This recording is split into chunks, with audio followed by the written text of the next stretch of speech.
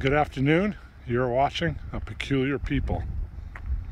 What you're looking at here is a 7x14 V-nose trailer. It's a dual axle, two 3,500-pound axles. Some of you may remember, I'm going to try to link, if I can, figure out how to do it, the video I made a couple years ago of my bug out conversion camper. Now this is along the same lines. I'm going to make a kind of a stealthy camper unit out of this, just a sleeper, a way to be hidden inside the city. And I got a few ideas for the design. Now the one I had before was 5x10, so the bed went this way and it pretty much took up the entire thing because it was only 10 feet long. And so there was, maybe 2 feet at the end, 2.5 feet at the end where I could step off the bed, and it wasn't tall enough for me to stand up in. And it was only 5 feet wide. So this one, being 7 feet wide, I could sleep this way, perpendicular. And so it's 14 feet long. And by allowing myself to sleep that way, I can have a lot more space for the build out. This one also has a side door, which the other one did not have. I got the insulation package on this, which, obviously I'll have to come in here and I spray some foam or something before I put the finishes on. But tighten it up pretty good. But this is going to be the 2.0 version of the Ghetto Camper. And I think it's going to be better. It's going to hold more weight. It gives me more room.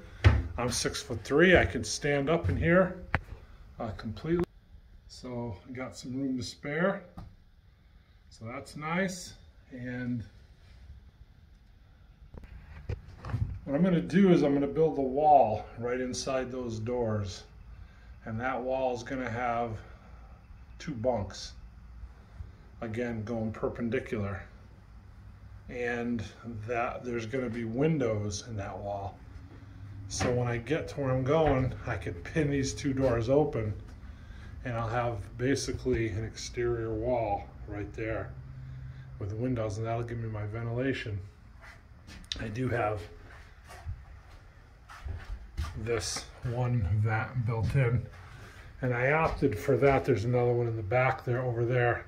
I opted for that other than the dome vent, because on the old camper I didn't use the dome vent very much, and you got to remember to close it when you're moving, which I didn't a couple times, but didn't damage it. But when it rains you can't use it, and so usually I'm gonna do an air conditioner in here as well and a heater. So most of the times you're using either heat or air conditioning. And if I have that wall with 2 windows, I can have ventilation as much as I would get from that dome vent anyway. And so what I did in the last one is I had one of those floor model AC units, and I built it into the corner, and I drilled a hole through the floor and vented it out down through the floor. So from the outside, it's going to look much as it does now. Right, so if I'm camping somewhere in a city where I have to use stealth, which that wouldn't be my ultimate goal, then it would just be the way it is, and I would have minimal venting. So obviously if it's in the summer or the middle of the winter, that would be tough, right? But that would be in an emergency situation only. If I'm using it as I had to here at the church or in a campground or something, I'll always have a place to plug in, so I'll have the heat or the AC as needed.